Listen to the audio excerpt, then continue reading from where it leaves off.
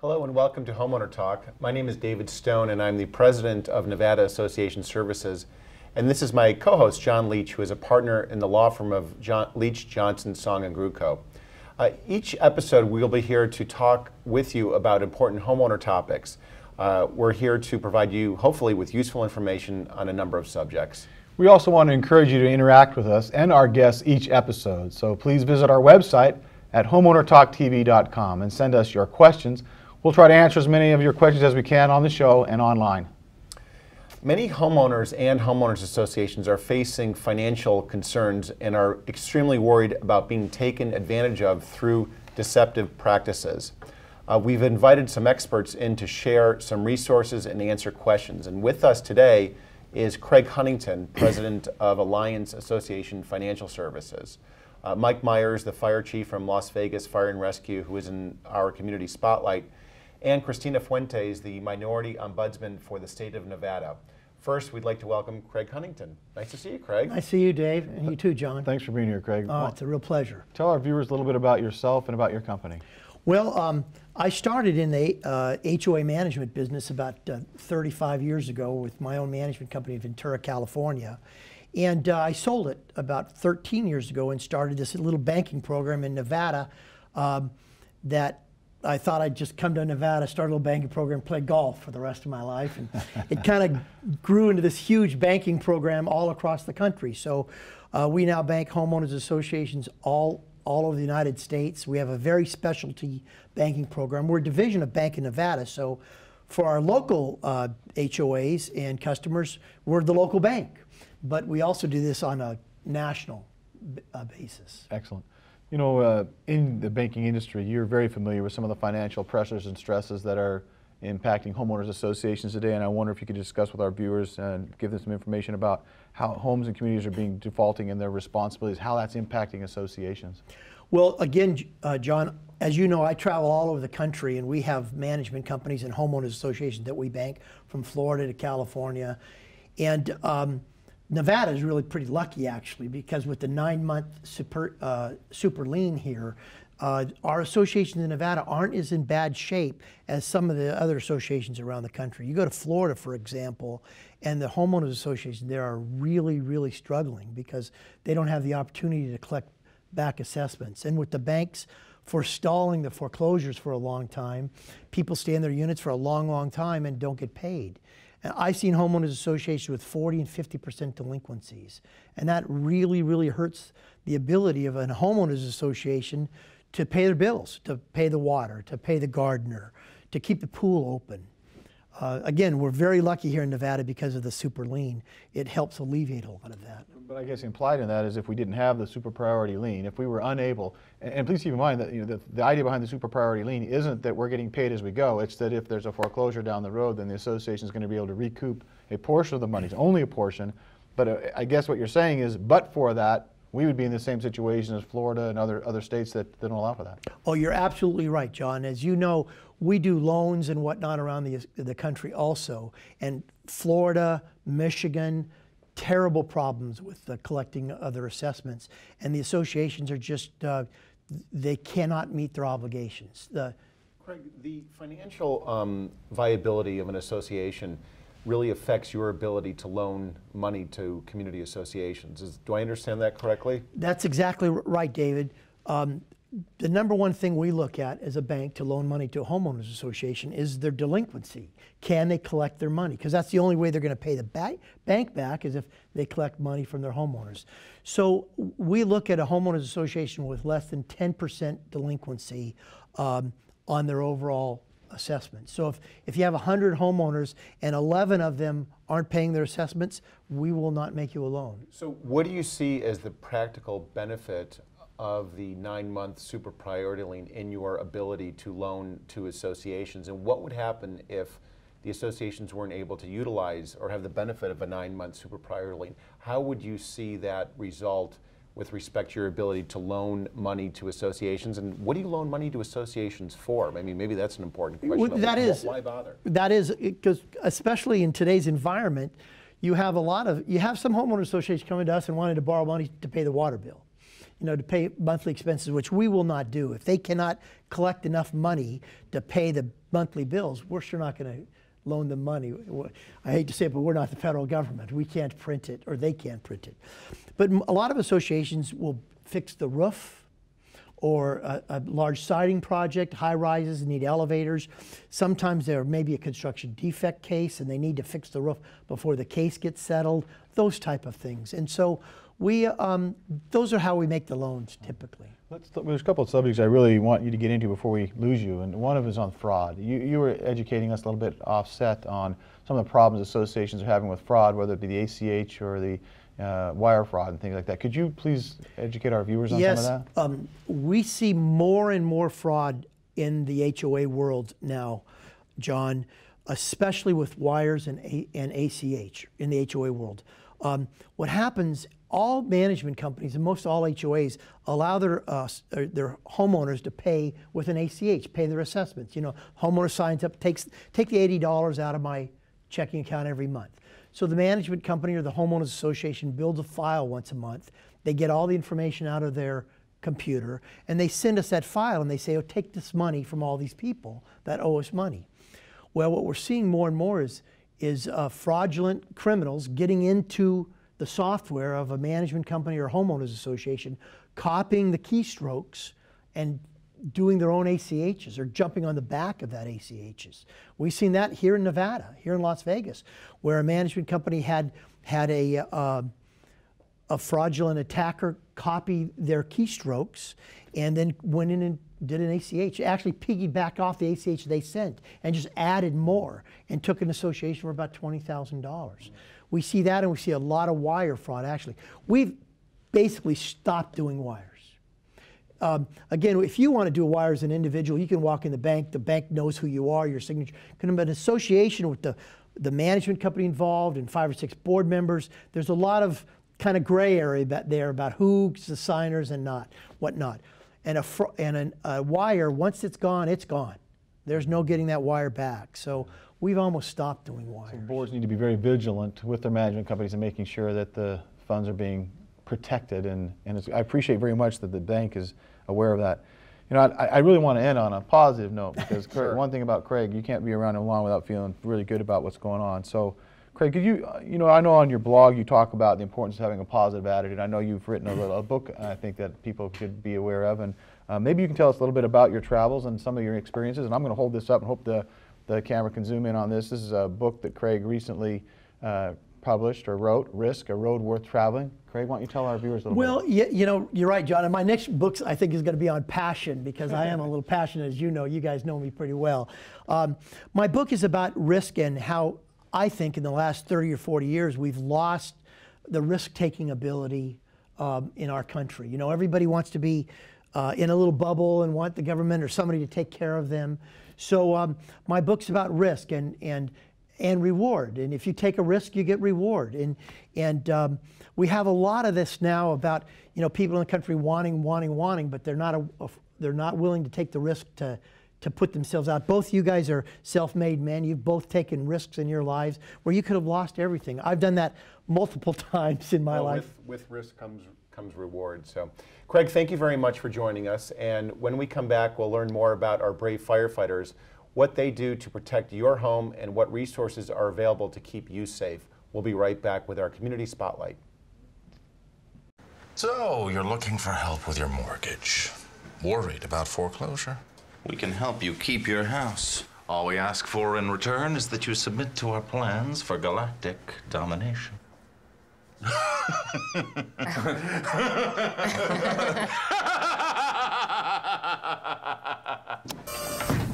Sign. If you're facing foreclosure, talk to the right people. Speak with HUD-approved housing counselors free of charge at 888-995-HOPE. If you're a small business owner in search of affordable office space, the Urban Chamber of Commerce and the City of Las Vegas Redevelopment Agency have a great opportunity for you. You could become part of the Urban Chamber of Commerce Business Development Center, a 17,000 square foot facility offering flexible spaces that can be used for office or light industrial purposes. Just fill out an application. The forms are available at urbanchamber.org and lvrda.org, or call the numbers on your screen for more information. Welcome back to Homeowner Talk. With us now as part of our community spotlight is the City of Las Vegas Fire Chief Mike Myers from Las Vegas Fire and Rescue.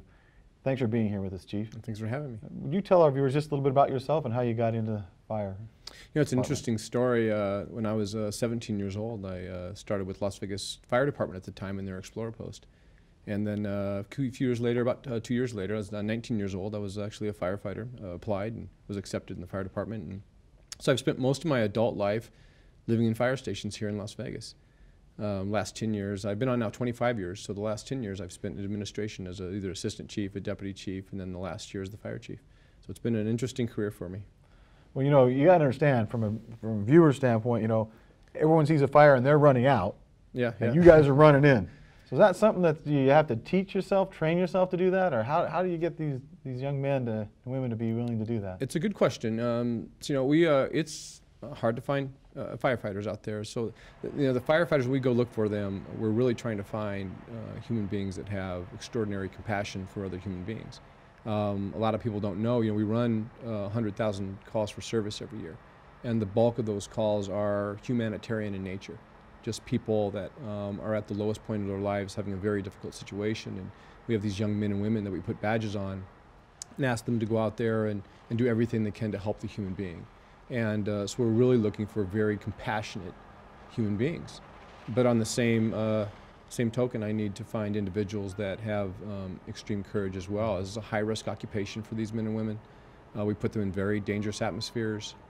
We give them direct orders to do things that, as you said, most people wouldn't think we're smart to do, and they don't second guess us and they go take care of it. And so to balance both a compassionate human being and someone that has that courageous mindset is difficult to find. And we think we have some of the finest firefighters in the country working for the City of Las Vegas. And you absolutely do, and we're all very fortunate. I'm curious, you said there are about 100,000 calls a year. Is that the number that you used? Yeah, I think we have about 90-something thousand calls Okay. for service last year. And how does that compare to other cities of our size per capita? Are we pretty much on par with, are we more needy, less needy for the help of the fire department? It's about the same for cities that are our size that have the tourist industry. So normal cities our size have a much smaller call volume, but because of the tourist industry and the people, the numbers, the volume of people that we attract, our population base fluctuates, you know, during the week. So, you know, the weekends we can have, you know, several 50,000 to 100,000 more people in a small confined area that we're responsible for taking care of. Can you imagine driving down the strip on a Saturday night in a fire truck? It's bad enough in my car, but really. can you imagine what that would be like? I know that the fire department does a great deal of trying to educate, train people and families. And I was wondering if you could tell our viewers just a little bit about the programs that the fire department offers for families and the free training and education that they offer. So it's been interesting over the last few years. We've watched this kind of morph. As the community has grown, we've tried to expand how we get free education out to the community. And we really had to partner with other community partners to make it happen. We have about 18,000 contacts for service every year between our firefighters, our public information office, and our fire prevention office that goes out into the community and talks to kids and classes and different community groups. But we've had to group up with like the Southern Nevada Health District, the different hospitals in town for drowning prevention, the Heat Kills campaign for children locked in cars during the summer, child safety seats, bike helmets. All those kinds of things that we go out to do as a fire department, we now do in cooperation with other community partners at different events. So as the community is looking for opportunities to learn about public safety, whether it's pool drowning or fire safety or any other element of the community where safety is an issue, look for those community opportunities and we'll be there as the fire department. I know my kids get very excited when a fireman or woman comes to their school. What efforts are making officially do you make to reach out to kids? Because that leaves a lasting impression. I remember even when I was a kid talking to the firemen and thinking that was the coolest thing ever. What efforts do you do with respect to that? So we try not to turn anybody down, and it's some of it's even controversial. You know, I get a lot of requests to help charity groups, and we do everything we possibly can, from pouring pancakes at cancer walks to hanging flags at 5Ks to whatever we can possibly do. If I can get an engine company there or a truck company there, we try to get them there. every school request to read to the kids or to come in and tell them about fire safety or emergency medical services and the work we do there. We try to do it. So it's a big part of our day. We really want these firefighters out in the community, in their neighborhoods, working closely with the children and the families that live in the community and talk to them regularly about fire safety. And so we try not to turn down any request that comes in, but it is a daunting task. You made a reference a little earlier to drownings, pool drownings and whatnot, and we're now about to enter that season again. And we can rest assured that there will be some pool drownings this year. Now, I had one incident in my life where I should have been prepared to perform CPR, working in a hotel and a person drops with a heart attack. But we know that there's going to be these type of situations. Is there something you can recommend to families about, or where they can learn CPR so that they can be prepared? Because time is of the essence when that happens, and waiting for the emergency to arrive. Is there something you can recommend to families about learning about CPR? I'm glad you brought that up. So it does take a community to save a life. The cardiac, the survivability from an individual that goes into cardiac arrest, when their heart stops and they're dead, the chances of them walking out of the hospital neurologically intact across this country is about 3 to 5%. It's pretty low. Wow. We happen to have a survivability rate when somebody witnesses arrest and we show up on scene as the fire department. We have a survivability rate of 30% in the Las Vegas community, and that's huge. But the reason that's so high is not just the training that the firefighters have, the equipment that we buy, how we respond, the quickness in how they get there, the quickness in how the dispatchers take the calls. A lot of that has to do with, is the bystander prepared to deliver CPR when the patient goes down? Whether it's a child in a drowning or one of our family members that has a cardiac arrest at home. So it's very important that bystanders, citizens of this community in your neighborhoods learn hands-on CPR. And no longer are we teaching from the fire department aspect all of the mouth-to-mouth respirations, and we just couldn't get the entire community bought into the whole concept. And we've been teaching hands-only CPR, hands-only compressions. If you can circulate the blood around, it'll give us time to get there with the equipment, and we've had great success with that. So be aware. As in the community, we have regularly occurring events where we call it a Save a Life program, and we go to many different fairs, festivals, schools, everywhere we can be. We bought mannequins for every fire engine so that these firefighters can teach Save a Life on the fly. Do you have a resource where someone can go to get information on where you're going to be, and if they have questions on CPR classes, where would we go to find that? So a couple areas.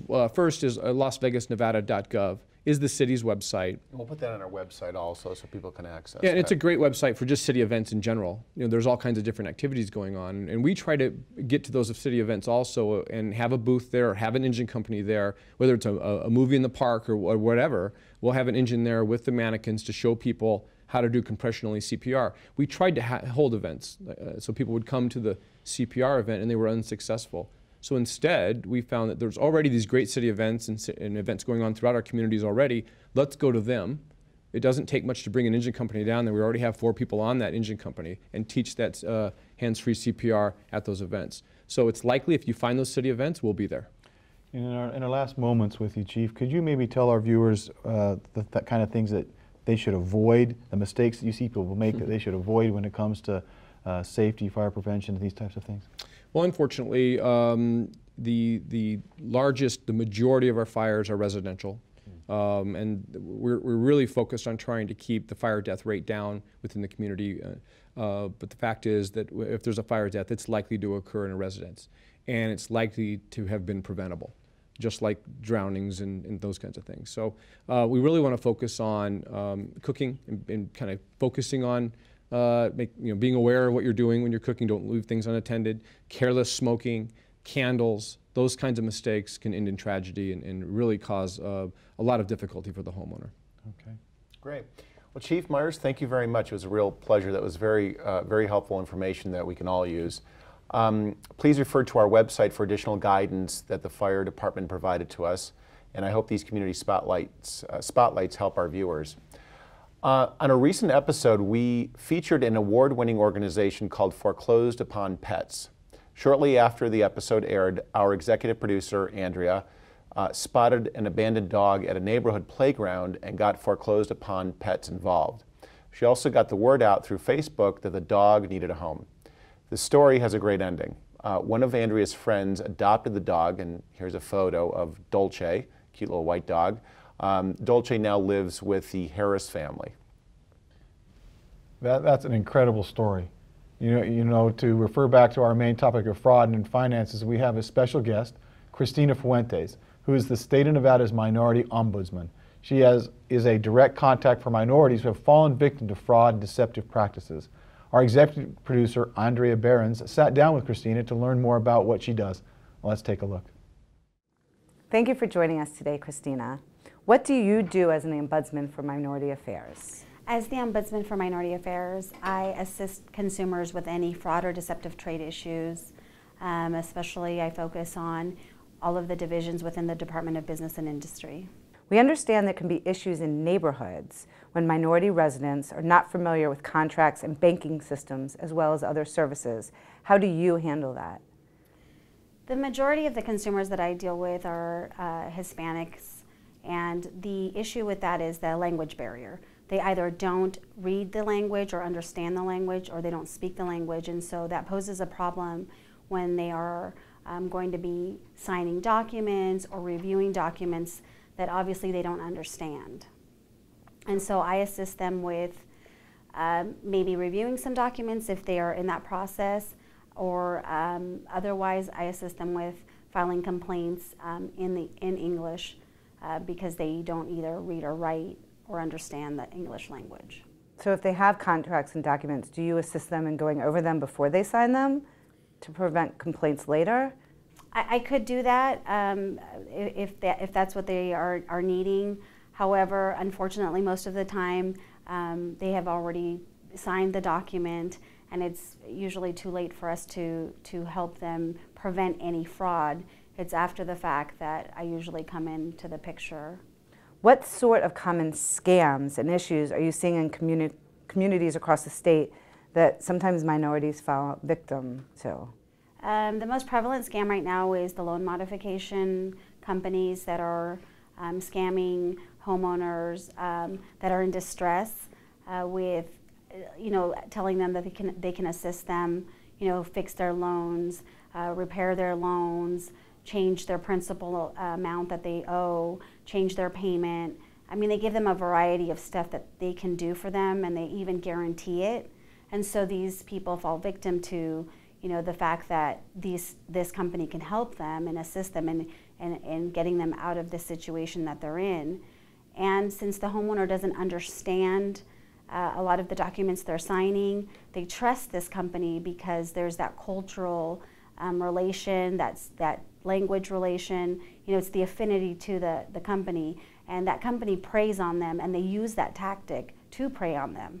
And unfortunately the homeowners sign documents, sign away their lives to these companies, and and also they give them lots and lots of money that they could be using towards their mortgage. How would a homeowner or somebody find you and know that you're able to help them with these scams or help them with complaints that they might have? Currently, I'm making a huge effort within the community to reach out to different minority groups, not only Hispanic, but African American, Asian, because I am the Minority Affairs Ombudsman, so that encompasses all minorities. I'm doing a huge push in the community to get the word out there. I'm going to as many community events as I can. I'm meeting with as many community focus groups as I can. I'm doing as much media as I can, especially in the different communities. And that effort hopefully will help and put out the word that I'm here to assist them, and let them know that there's somebody here to help. And my thing is if I can't help them directly, then I can help find them a resource that can help them. And so I'm building that, kind of bridging that gap with those resource organizations that can assist them, so that I can just refer somebody right over to them, and they can help them with their situations. What if a community association or a board of directors has an issue with a homeowner, or the homeowner has an issue with the association? Do you get involved? Do you help? I can refer them over to our real estate division, which has a department that deals with HOAs. They have an investigator that is bilingual that can help them, with their issue with their HOA or with their board of the HOA. And I know there's a fine line with those things, and so that's why I refer them over there, because I don't specialize in HOAs or the board stuff. So if I refer them over there, and they can be easily helped, even if they have a language barrier. Great. Well, thank you very much, Christina. This was very informative. We appreciate you coming on to Homeowner Talk. You're welcome. Thank you. We would like to thank Christina for some very important information about how to protect minority interests and guard against fraud and abuse. We're glad we had the chance to get her input. We're going to take a break, and we'll be right back. Please stay with us.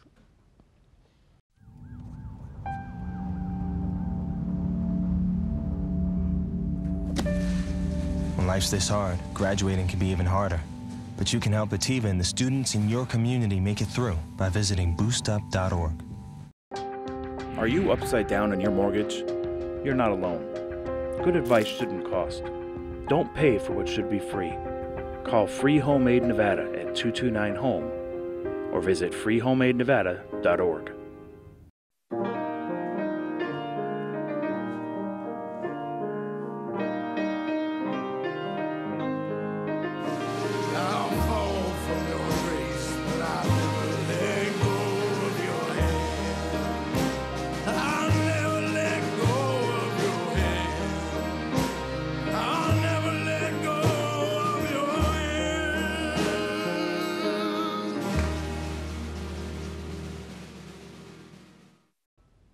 Welcome back to Homeowner Talk. And before we leave, it's time for the viewer question, which comes from Ronald.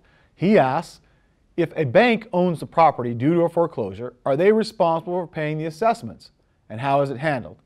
David, what would be your answer to that question? Well, it's a fantastic question, and we could spend 3 hours talking about it, but I'm not going to do that You got tonight. about a minute. Got a minute.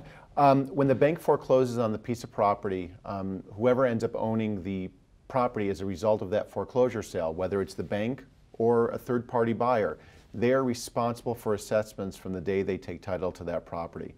And what I found in dealing with my clients anyway is that a lot of board members still are not aware that a bank is no different than any other homeowner. They have to make payments to their homeowners, to the homeowners association. They're also responsible for a 9-month super priority lien. So when the bank forecloses, there is a 9-month super priority lien that they are also responsible to pay for, whether it's the bank or whoever ends up owning the property at the foreclosure sale.